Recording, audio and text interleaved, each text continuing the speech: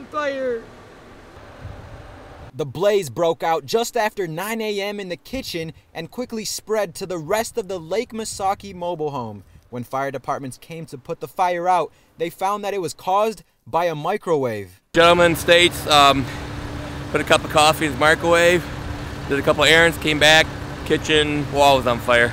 I warmed me up a cup of coffee, got the coffee out, went to the bedroom to get my heart pills and my pain pills, and turned back around, the wall's on fire, the microwave just right there is burning. All Mullins could do was sit and watch with his girlfriend Sandra as the mobile home he's owned for over 10 years went up in flames. I was outside stacking wood, and Wally come out saying the smoke, the house was on fire.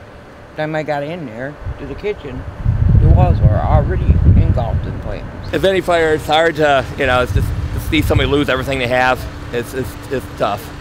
It's just, you just don't want to be there.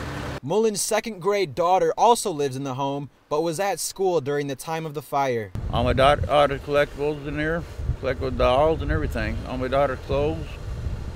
I'm not worried about myself, just worried about my kid. I need a new house. In Missaukee County, Charlie LaPastora for UpNorthLive News on ABC 29 and 8.